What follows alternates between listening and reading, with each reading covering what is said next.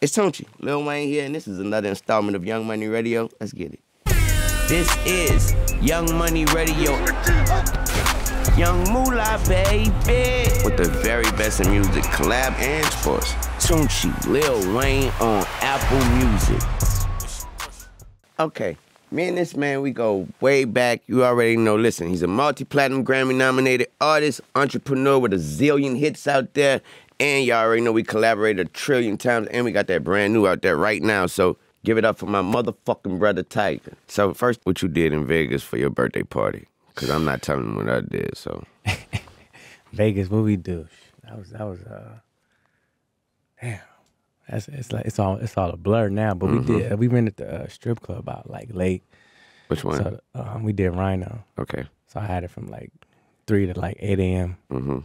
We was there. Just everybody pulled up. It was a vibe. It was fun. Good. Yeah. I think when I went out there, I had went out there once for CB had a party in some room with like a basketball court and all that. The Palms. Yeah. I had never seen that shit before, so I just went and got that again for my birthday. Yeah. But I ain't have half of the fun that CB had when he was in there. I just went in there and recorded, actually, truthfully. Vegas always a good time. Yeah. I can't believe they charged that much for that room with such a terrible view. The view in that room sucks. Yeah, because it's all the way at the end of the strip. Yeah, it's like you gotta the view is not a view. Even with that said, you don't even get the view is just the roof. You're on the. I guess they must have put that room somewhere in a corner or something. So the view is just the roof of the building.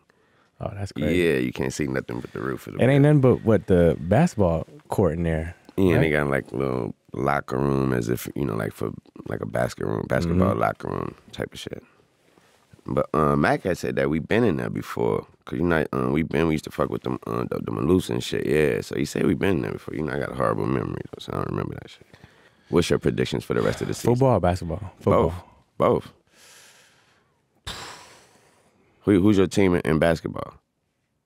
It's crazy because I don't really got a team like that. I rock with the Lakers and LeBron. I always stay with like LA teams, but I'm more like players. Okay. You know what I'm saying? So I'm never like crazy with teams. What team, exactly? But with football, growing up, I was always like a Buccaneers fan. Okay. Like, just like always. But now Why?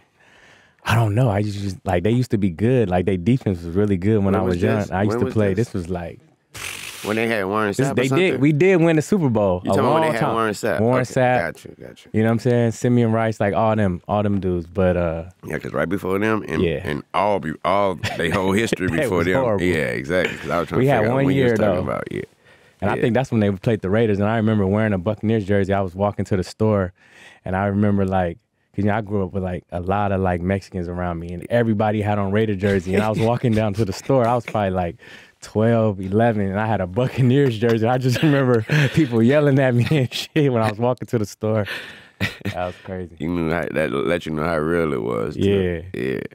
Buccaneers, dang.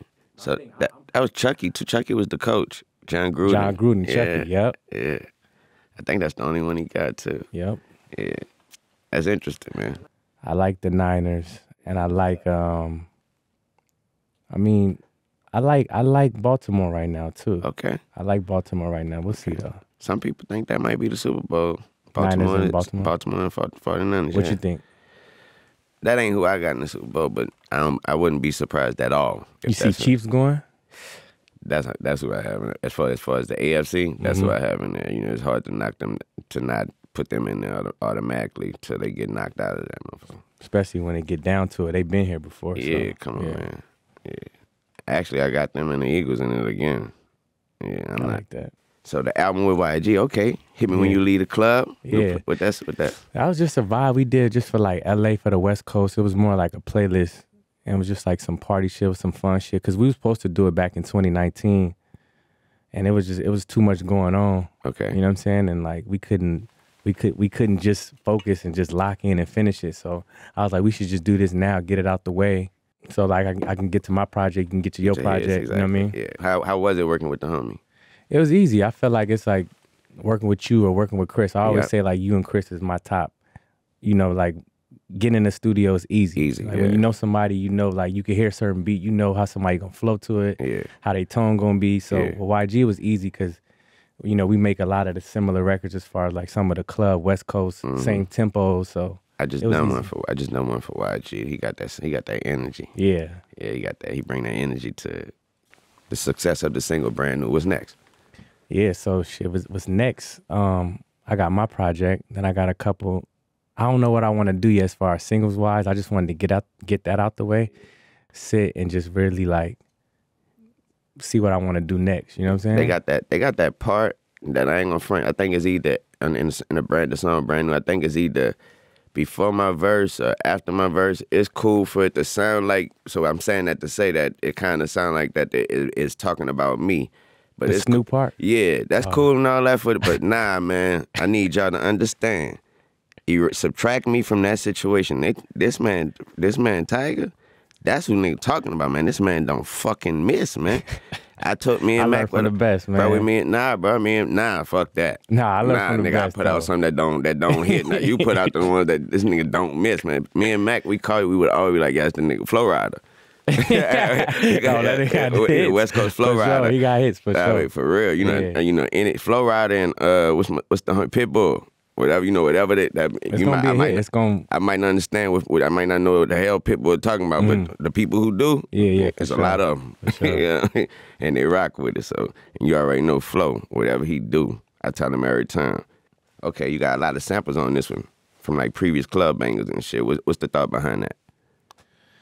The sample, I feel like it's familiar when people hear something that's familiar, but they don't know where it's from. I feel like it's always good to put stuff in like that. You know what I'm saying? Like something that you remember, you just don't remember. It's not too like out there to where it's obvious, but it's like, damn, I heard that before, and it just resonates.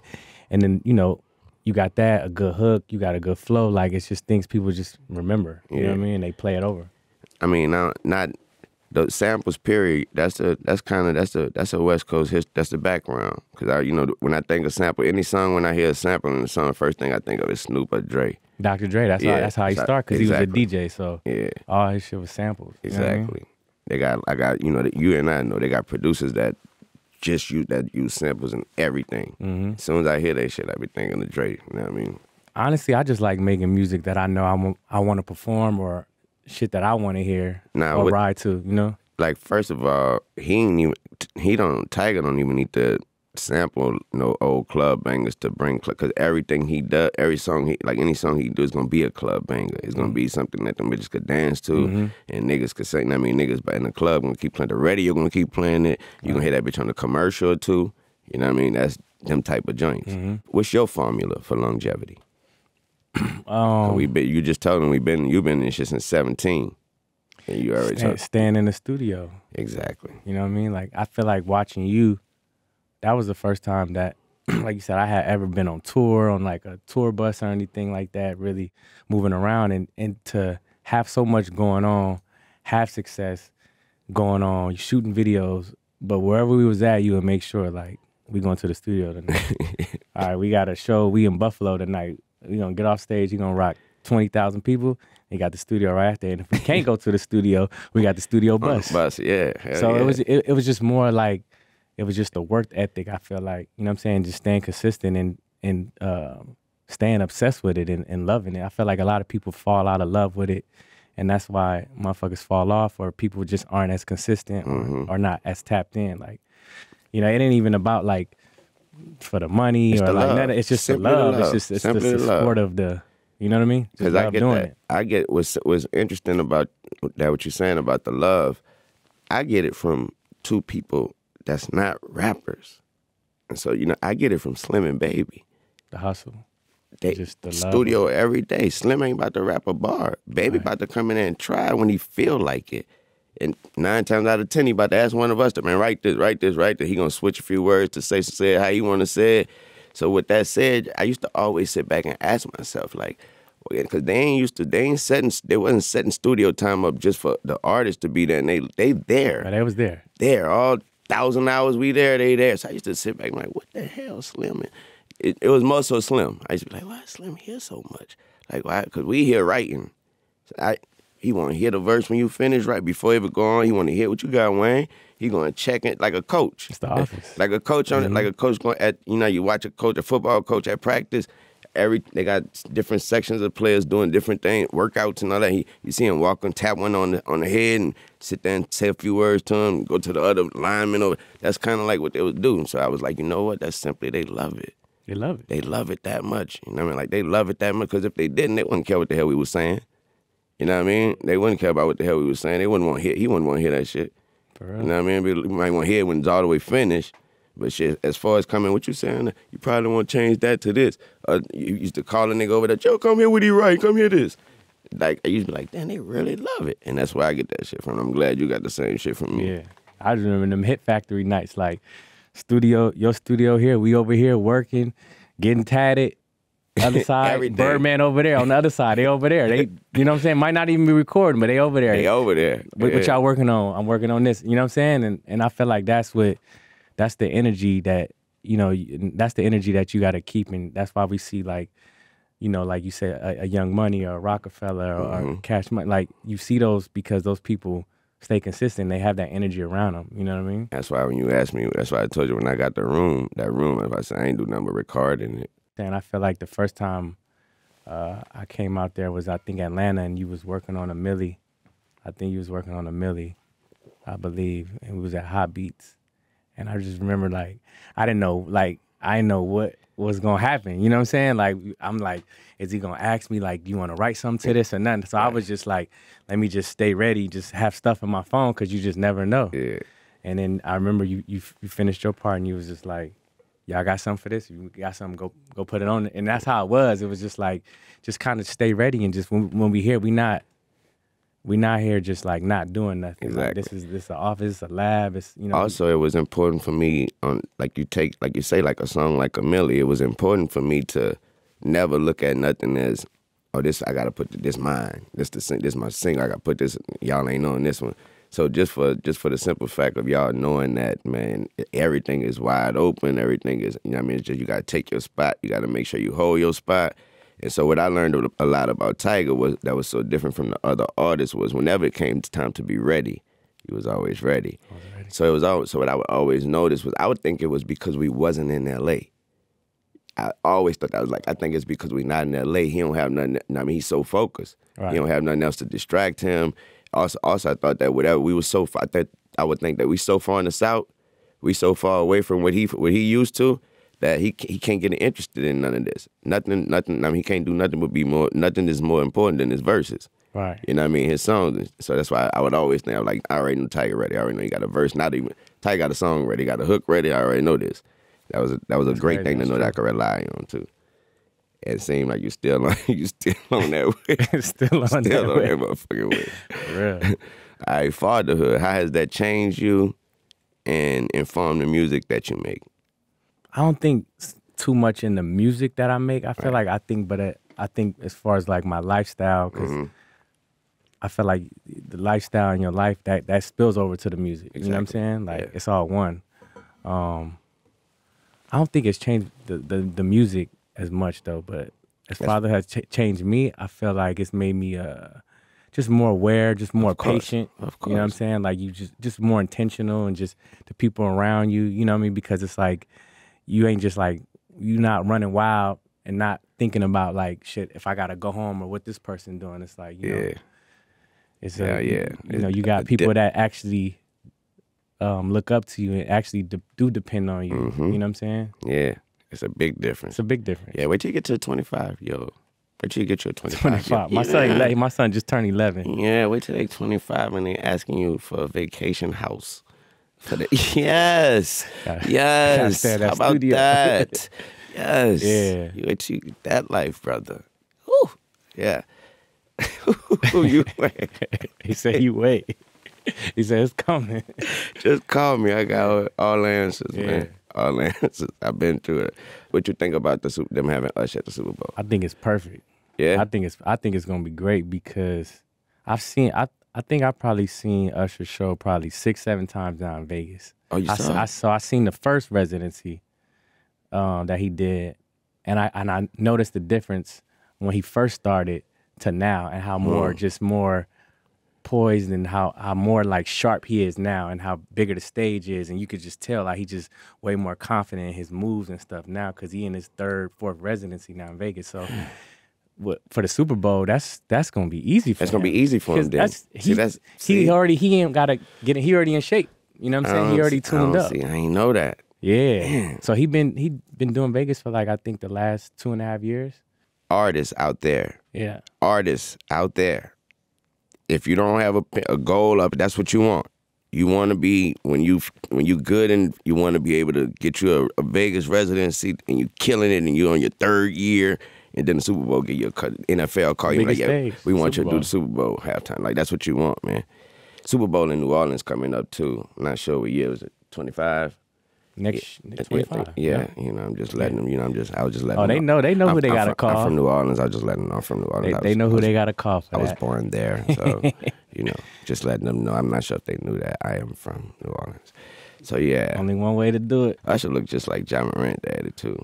He do. Nah, I saw them together. That's crazy. You know, like I saw them. You know, I always see it on the picture, and I saw them live together. I was like, nah, that's not right.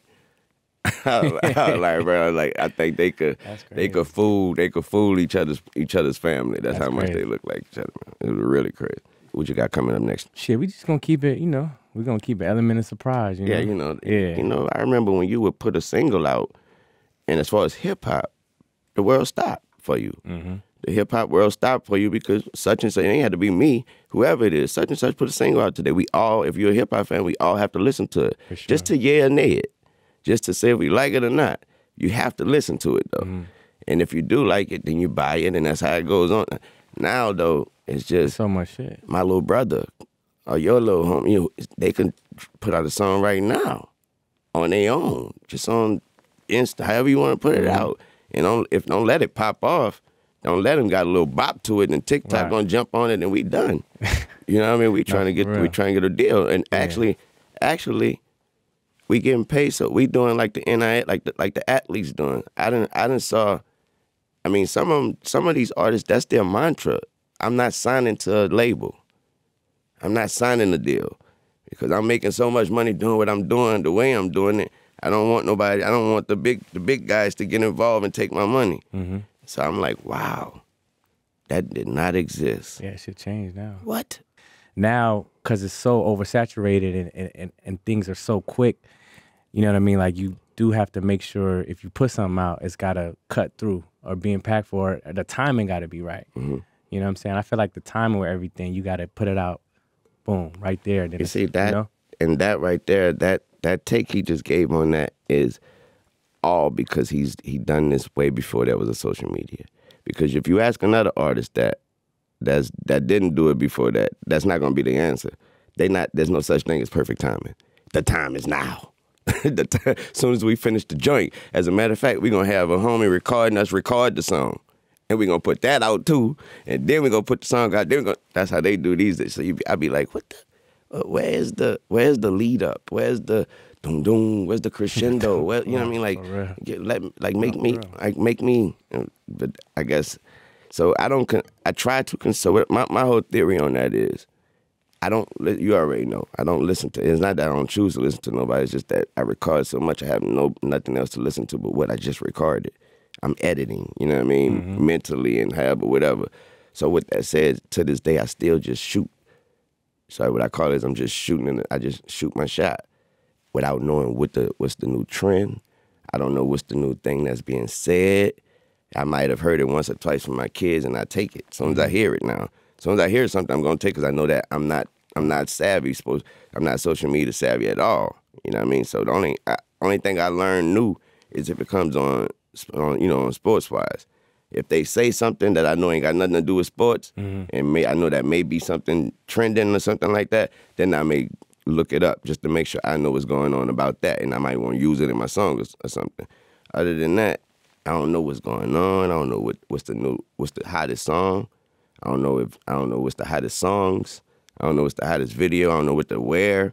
So what I do is I have so much faith and so much trust in my ability that I go in my hole, I create, and I shoot my shot and hope it stick. But that's why you original. That's why you the GOAT. That's why you stay you. And I feel like that's the only thing that we missing now is a lot of originality that sticks and people that can be icons in 10 years and 15 years because now it's so quick. It's like, because also like nobody's developing artists no more. You know what I'm saying? Like I was grateful enough to have. Yeah, this is be around. This is always. This is still. It's no art. It's still a camp. You know what I'm saying? And like, if you look at all the artists, everybody came from a camp. Like even like Kendrick or Cole or whoever, like they still came under mentors that had a code that, you know, put a lot of time into it. And now it's like you said, you could record something, put it on TikTok, it's viral, got 500,000 videos on TikTok, and a label gonna sign you, single deal. Now you doing this, and then now it's done. That's it. They shuffle you, and that's it. And they go into the next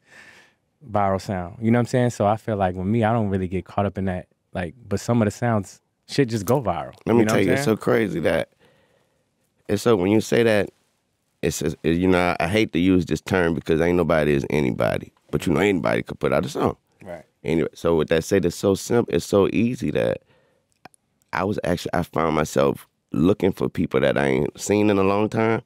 You know what I mean, like years, but I still remember their full name or something like that. And all of those people I was looking for. All I had to do was literally all of them were rappers now, including like my stepsister. Shout her out. No, because it's like it looks so easy. It's like, oh, you don't even got to be crazy talented, or you ain't got to be. You ain't got to think too much. But it's like for the people that still like I got to think. I want to sit and think all day. Because this shit really means a lot to me. You know what I'm saying? And you want to really be impactful. And I know, like, to be here and be like, damn, 10 years, 20 years, 30 years, it's like, you know. I read a depressing quote or two from someone that I respect a lot in music, in hip-hop period, and music period. And they were asked, you know, like, why you ain't been doing, you know, music or whatever. And they was like, man, like what I'm gonna talk about. It was like, you know, like when I'm gonna talk about, I'm in my 40s.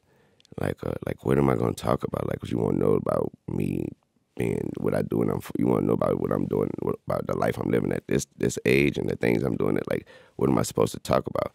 I was like, wow, that was so different. Like, I have everything to talk about. But I feel like that's why you gotta stay in it though too. I feel like you can't be too far removed. I also thought that may be a downfall by staying in it, because you may, at our age, you may hear what's going on and feel like, I'm so out of that I ain't about to drop nothing. I'm not about to. So that's why I say I don't listen. I just go in my little hole. It's true to you though. Yeah, and it's just, I love what I do. Put it out and swing for the fences, man. I mean, when it comes to them verses and them features, you already know.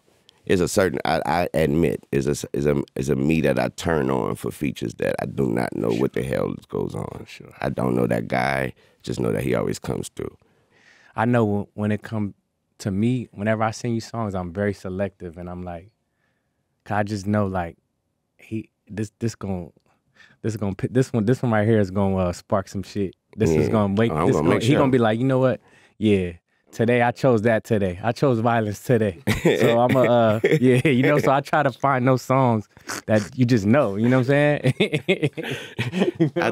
I think me featuring on someone's song and killing the verses just as sure as this man putting a hit out, a crazy single, that is just as sure as that, man. For real. What Snoop said, these motherfuckers right here we don't miss, man.